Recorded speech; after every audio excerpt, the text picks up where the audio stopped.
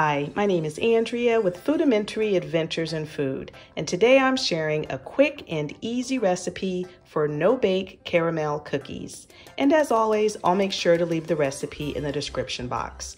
You are going to need granulated sugar, evaporated milk, semi-sweet chocolate chips, toffee bits, a pinch of salt, unsalted butter, instant butterscotch pudding, and oats. So let's get started. First, we're going to start off by bringing our butter, which is already in the pot, our sugar, and our evaporated milk to a rolling boil over medium heat.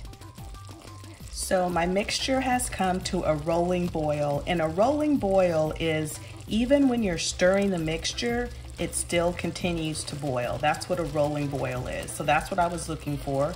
And so now I'm going to remove it from the heat and I'll show you what comes next. All right, so now I'm going to add my dry pudding, my oats, and a little bit of salt. And I'm just gonna give this a good stir. And then I'm just gonna let it sit and cool off for just a few minutes.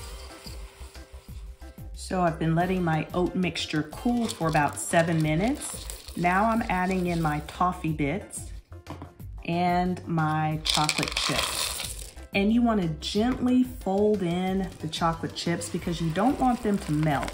You just want to gently incorporate them.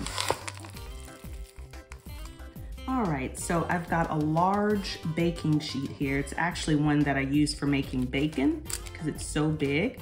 And all you're gonna do is just drop, this is, I think is a 1.5 tablespoon scoop that I'm using. You're just gonna drop a scoop of the oat mixture on there, kind of flatten it out a little bit, and you're just gonna let these cool completely.